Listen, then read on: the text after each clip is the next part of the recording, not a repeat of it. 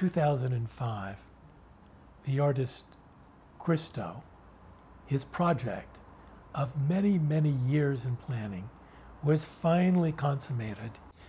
When I went there in the morning, very, very early, with my camera, there were large rolls that were being unfurled on these rectangular gate-like structures.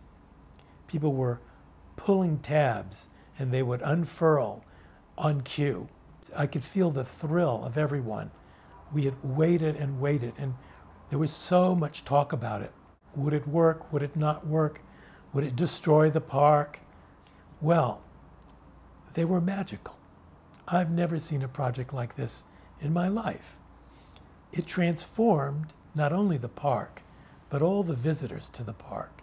There were people from all over the world there, and we were all speaking with one another, talking about the wonder of what we were seeing. It was a remarkable transformation that happened through Christo's art.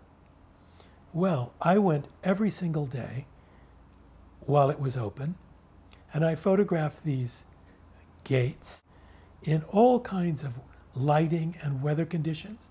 It snowed, gates in all kinds of sunlight, gates from close up, gates from far away. I would see Christo and Jean-Claude, his red-headed wife, whose hair almost matched the saffron color of the gates themselves, walking and with great pride through the park area, observing their great work.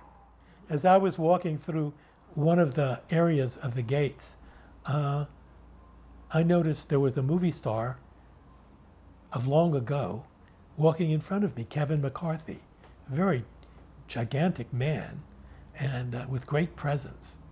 And as he walked, I saw from the other side Jean-Claude and Christo himself walking toward Kevin McCarthy.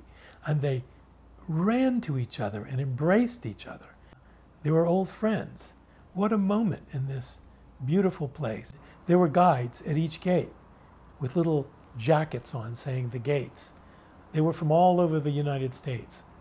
And with great pride, they would go into a rap about the cloth, about how it was built. It added such a personal aspect to this amazing experience. The key word here is experience. When I photograph, what I'm trying to communicate is the experience of what I'm seeing, to such a degree that the viewer of the photograph will also taste and feel that experience.